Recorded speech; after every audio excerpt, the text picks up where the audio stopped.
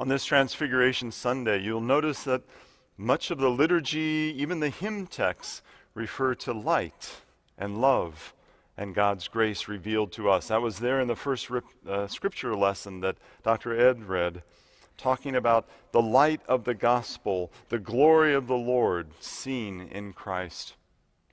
So as that theme continues, I invite you to join me in a word of prayer as we hear again the story of the Transfiguration of Christ. Let us pray. Living and gracious God, by your Spirit fall down upon us, illuminate in us all that we should see, chasing away shadows. Guide us forward that we may walk according to your will, and then strengthen us for the journey ahead, that as we prepare for the season of Lent, and we prepare for whatever comes, we will know and trust you are beside us, for you are our rock and our Redeemer. Amen. So Pastor Heather has already made reference to this famous story. This is found in Mark chapter 9, verses 2 through 10. It's found in some of the other Gospels as well, but it's the story of the Transfiguration of Christ. Listen for God's word. 6 days later, Jesus took with him Peter and James and John and led them up on a high mountain apart by themselves. And Jesus was transfigured before them. His clothes became dazzling white, such as no one on earth could bleach them. And there appeared to them Elijah with Moses, who were talking with Jesus. Then Peter said to Jesus, "Rabbi, it is good for us to be here. Let us make 3 dwellings, one for you, one for Moses, and one for Elijah." Peter did not know what to say, for they were terrified. And then a cloud overshadowed them, and from the cloud there came a voice, "This is my Son, the beloved one. Listen to him." Suddenly when they looked around, they saw no one with them anymore, but only Jesus. As they were coming down the mountain, Jesus ordered them to tell no one about what they had seen until after the Son of Man had risen from the dead. And so they kept the matter to themselves, questioning what this rising from the dead could mean. Friends, this is the word of the Lord. Thanks be to God. Now, as Pastor Heather has already alluded to, a lot happens in this story. Symbolic things, amazing things, important things. We're told that Jesus is up on a mountaintop, which calls to mind the mountain that Moses climbed when he met with God and received the 10 Commandments. And speaking of Moses, in this story, he is there beside Jesus. And the dazzling white clothes that are described is another reminder of that ancient encounter on Mount Sinai long ago. And if all that wasn't enough, Elijah was there as well. Elijah the prophet, the one who'd been whisked off to heaven in a golden chariot, the last of the great prophets. So Jesus, Moses, Elijah, dazzling raiment, a mountaintop experience, a cloud then that overshadows them, and a voice calling out, "Listen to him, my beloved Son." And then the entire vision is swept away, gone in a flash. It was a lot for Peter, James, and John to process. Scripture even comments that they were terrified and didn't know what to say. But good old Peter stammers out a brief sentence of hospitality. "Rabbi, it is good for us to be here." It's good to be here. Little did Peter realize how true those words actually were. Now, the main focus of the whole Transfiguration story comes, appropriately enough, from what happened to Jesus. Jesus transfigured, his robes now glowing, this conversation he has with Moses and Elijah. All of that points to the divine and human natures in Christ coming together and being seen in their fullness. It emphasizes, too, that God's will for us is most clear when we listen to Jesus, when we follow as he leads. But how exactly is that supposed to happen? In order to answer that question, we need to turn our gaze away from Jesus and his glowing white robes and focus instead on the perhaps more mundane garments being worn by the three fishermen disciples, and to see in their surprised, dumbstruck faces a hint to how we too may be responding to God faithfully. So the first transfiguration lesson. Although Jesus really likes working one-on-one, it seems that Jesus loves small group ministry. There are lots of times that Jesus' ministry was advanced because of the efforts of a single person. There was the boy whose lunch of bread and fish became a meal for a crowd of 5,000. There was the one Samaritan woman he met by the well, who eventually learned about the true water of life and then went out and converted her entire village. But ultimately, Jesus prefers to work with small groups. We're told that when he sent out his disciples to proclaim the good news in neighboring villages, he sent them out in pairs of 2. When he raised Jairus' daughter from the dead, or in this case, when he went up the mountaintop to meet with Moses and Elijah, he then invites beside him a small group of 3 disciples. And Scripture reminds us, whenever 2 or 3 are gathered together, I am there in your midst, says the Lord. In an amazing Presbyterian nuance, I think Jesus actually likes working with committees. Think about it. How many times in a committee meeting has a new idea emerged because someone around the table spoke up? How often is that insight only possible when the people around the table are diverse in gender, age, race, and experience? Sometimes God relies on small groups, not just the uniform bubbles that are created by our social media logarithms, but diverse groups, fellowships called together by the Holy Spirit.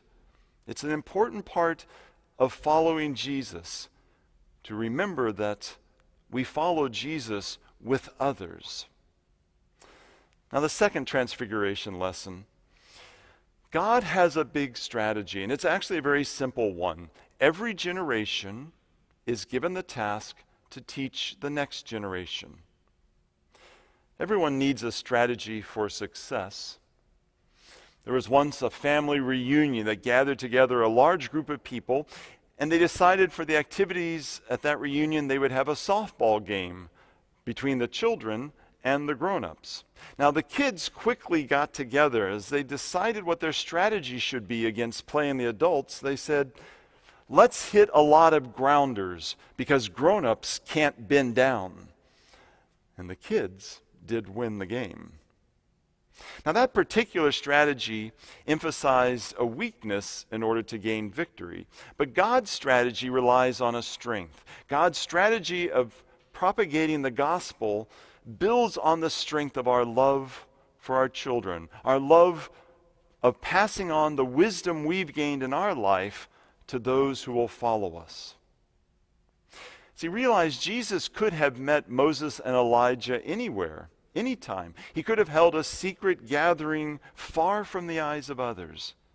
But in this case, the transfiguration intentionally happened in front of Peter, James, and John. Jesus actually wants us around. Jesus, in John chapter 17, prays, saying, God, I desire that those also whom you've given me may be with me where I am, that they may see my glory, so that the love which you have loved me may be in them, and I in them. The resurrected Christ appeared to the women at the tomb precisely so they would tell the news to others. The Gospels were written so that what had been seen and believed by one generation might then be shared and passed on for generations to come. Jesus wants us around. Jesus wants us to tell others by our words and deeds just who it is we hang around with, who is our light, who is our hope, who is our Lord. And all that leads to the third and perhaps most important transfiguration lesson. There are times in each of our lives when we too, like Peter, will say the words, "It is good for me to be here." Way back in the 1600s, someone warned King Charles II of England that if the ravens ever left the Tower of London, then the entire British Empire would collapse. So to this day, they still make sure that at least 6 ravens are living and brooding and remaining on the grounds of the Tower of London. In a similar way, there's an old Jewish legend that says that every generation of people on the earth contains at least 36 righteous people who together are just enough to assure that God will not destroy the earth. The righteous ones are called tzaddakim. They don't know one another, nor are they particularly famous in the world's eyes. They could be you or me, or the person beside you, or the driver in the car in front of you. The idea of the tzaddakim is designed to fill us with humility, to realize that the entire world's fate perhaps rests upon the moral actions of a small group of unsung saints around the world. And it reminds us that we have to protect one another. For woe be upon us if because of our actions, suddenly the survival threshold of 36 tzaddakim fell below that level.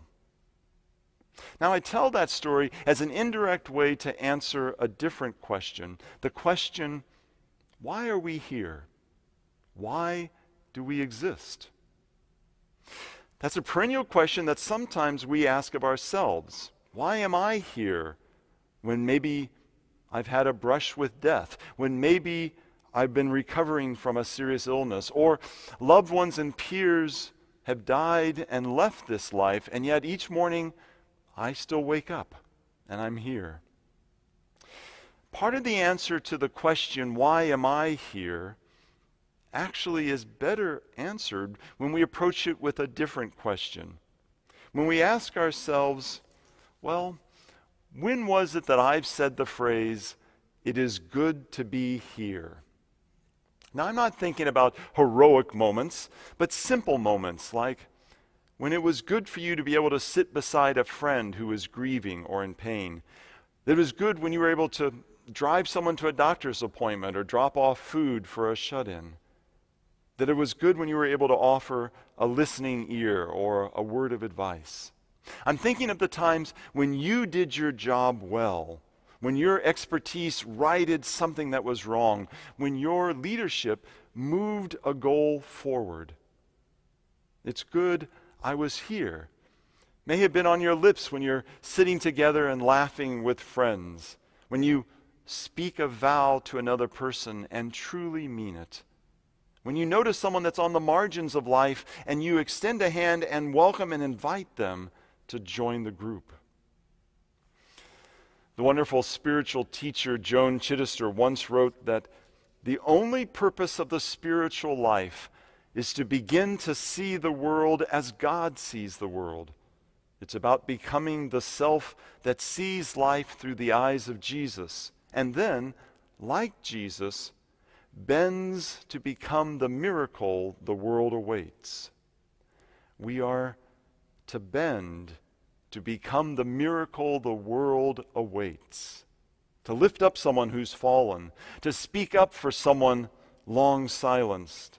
For insisting that the history of people of color in this land has been erased and diminished for far too long and needs to be heard and honored and remembered.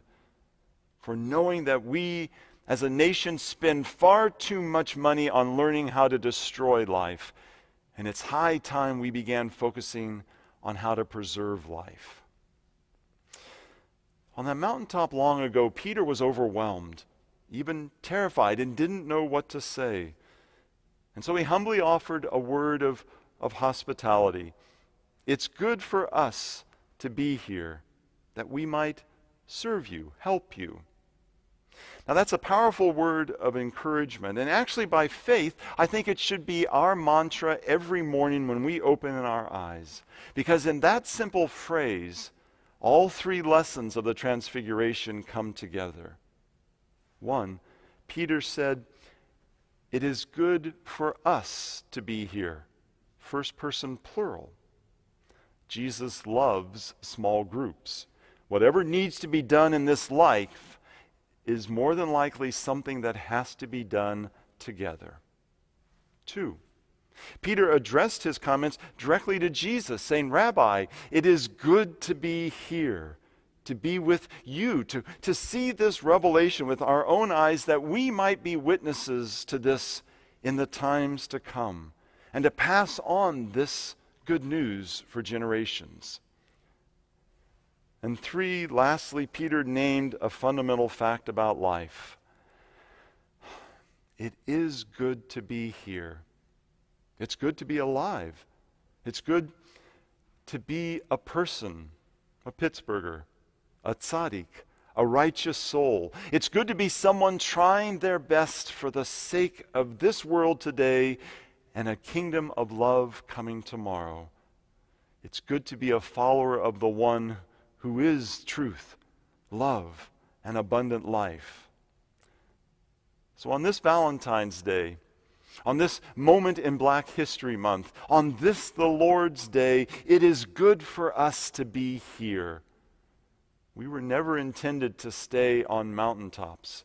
We were meant to be right here, journeying down the path of life, serving in this community, walking with Christ and praying, "Lord, guide my feet, for I don't want to run this race in vain." Peter didn't know what to say, but in the end, he said precisely the right thing. And if you feel like Peter, well, trust that with Christ, it is always good to be here. Thanks be to God. Amen.